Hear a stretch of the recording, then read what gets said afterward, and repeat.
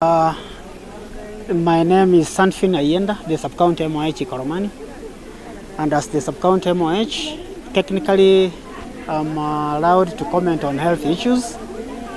But first and foremost, you remember His Excellency the Governor sold the 6-point agenda to the people of Kakamega County, and one of them, and the leading one, is the health care of the people.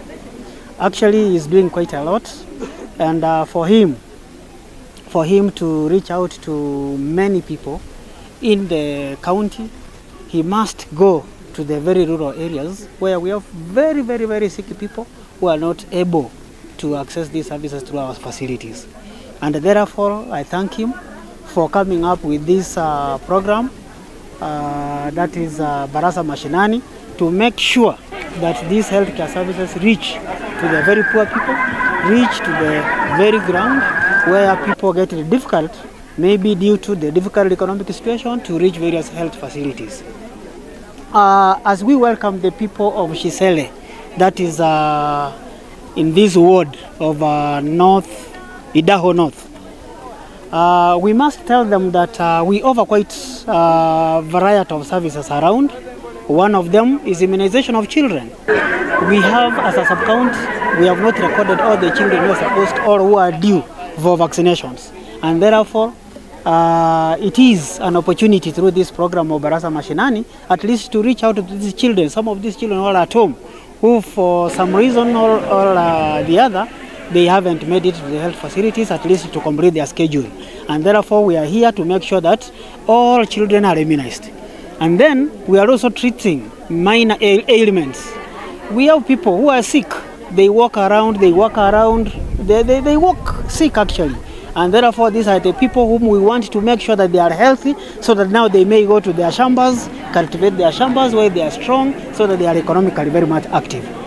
Not only that, we are also giving health education. It is very important to empower people with the information and the skills to handle their health issues.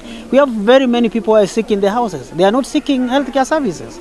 The reasons, we don't know. But now it's our responsibility through the Barasa Mashinani program to make sure that this information has reached them, so that these people are able to make decisions and to seek health care in a timely basis, in a timely manner, so that at least we are able to treat them early.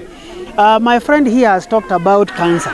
It is very much true that non-communicable diseases, among them cancers, are now the leading killers of our people. And cancers, they are not choosing any other person. Long time ago, we used to think these are diseases of the West, but now these are the very diseases that we are dealing with here in the local areas. So any mzee mwenye akona 45 years and above should be screened of prostate cancer. Asiende nyumbani kama hajajulikana mambo ya prostate cancer. Mama yeyote ambao ako kwa bracket ya reproductive health, age should be screened for cancer of the cervix and cancer of the breast. Cancer of the cervix, if detected earlier, it's treated here. Nowhere else. It's treated here. In fact, the much we can do is to refer them to the nearest centers of Shibwe Hospital and Egu Hospital, at least to get that early treatment.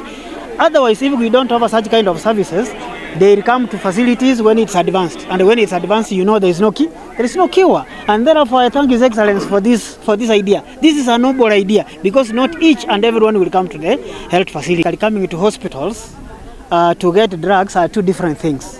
His Excellency the President himself has committed to make sure that hospitals have drugs. Come to Igu Hospital. I'm telling you, you will get the drugs there. And some of the drugs that are being used here have come from those hospitals. Therefore, we have enough drugs. In fact, the governor himself makes sure that we get the drugs on time and enough drugs at least to cater for our people. I think whatever that is being said out there that we don't have drugs, maybe it could be politics. Me, I'm a professional and I should state as it is.